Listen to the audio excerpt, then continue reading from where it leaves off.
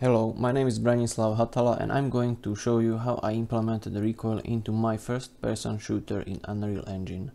Let's start by looking at some other games. This is Insurgency Sandstorm. This game has one of the best recoil systems out there. The recoil in this game is very strong and it is an integral part of the gunplay. And this is Titanfall 2, another game that implements recoil very well. The recoil is much weaker since it plays lesser role in the gunplay. This is a movement shooter. Yet recoil plays a significant role in how does each weapon feel. And even with its small intensity, still it adds a lot to the gunplay. And this is my implementation of recoil. My implementation is part of the weapon class and is highly customizable for each weapon implemented in-game. For performance reasons I implemented this in C++, but I am not going to hold you back from trying it in Blueprint. Let's start with some basic theory. Weapons recoil is caused by mainly three things. The first one is the force that pushes the bullet forward is mirrored by opposite force that pushes the gun rearwards. These forces have same magnitude and are represented by green arrows. The second thing that causes recoil are pressurized gases escaping the barrel just after the bullet has escaped it. This makes the barrel act like a thruster. I will leave the third thing to the real expert. Something that I've found both through experience and through watching high-speed video for a long time is the recoil of a gun is not so much determined by the weight of the gun or the cartridge that it's firing. It is determined by the velocity of the bolt when it impacts the back of the receiver.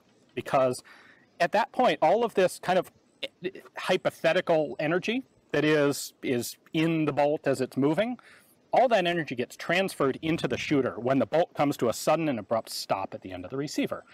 Ian McCollum in this video is shooting gun that was designed with this fact in mind, to reduce the recoil. In this clip we can observe this effect in action.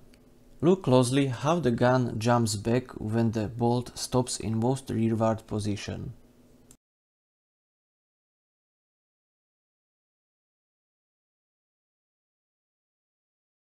First two forces are applied along the red line, which represents the axis of the barrel, while the third force acts along the green line, which represents the trajectory of bolt's center of mass. The vertical displacement of these lines from the place where buttstock is pushing against the shoulder causes muzzle climb.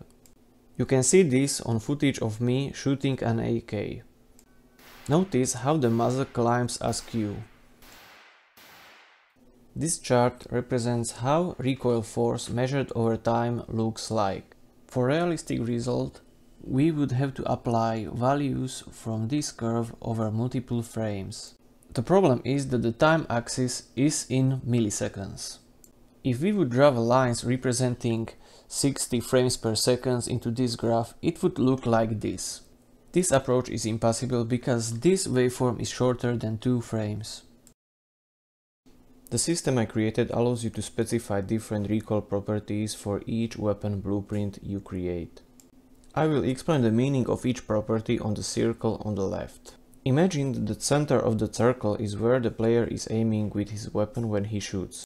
Recoil magnitude is represented by the radius of the black circle. This is the angle player's aim is displaced after each shot by recoil. The recoil max angle left and recoil max angle right properties are represented by angles A and B respectively. This defines the range in which player's aim is moved. This can be negative. For instance, if you would define A as negative number, your recoil will always pull your aim to the right side. Recoil mean multiplier is represented by a gray circle. This property enables you to define recoil's variability in magnitude as well. Value of 0.9 means that the recoil may be scaled down to 90% of its defined magnitude. For each shot, one single recoil vector is generated, similar to these represented by the red arrows. Let's start by creating curve of our recoil force over the time. I define my curve to be like this.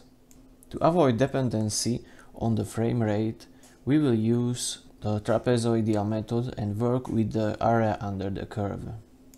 First step is to define these properties in the header file. I defined it in weapons class.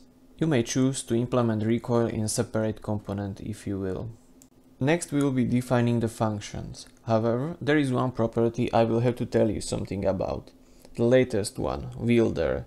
This property has to be set, and I am not setting it here in code, I am setting it in another class. I am setting it in inventory system. You may want to set it on weapons pickup or any other event. This property is a pointer to the player's spawn. We will also need the following variables. These have to be specified in the header and they can be private. After this point, feel free to pause the video at any time to analyze the code and try understand it yourself. After you define this function, call it from a function responsible for firing the weapon.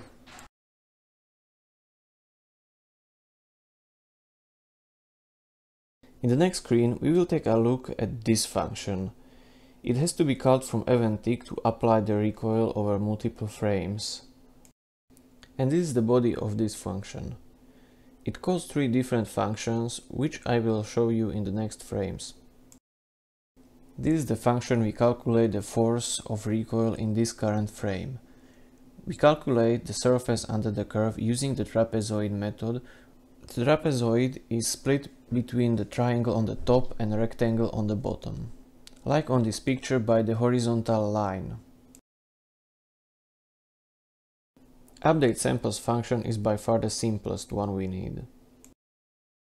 Also, let me remind you again, do not forget the wielder variable. It has to be initialized somewhere. It should point to the player's spawn.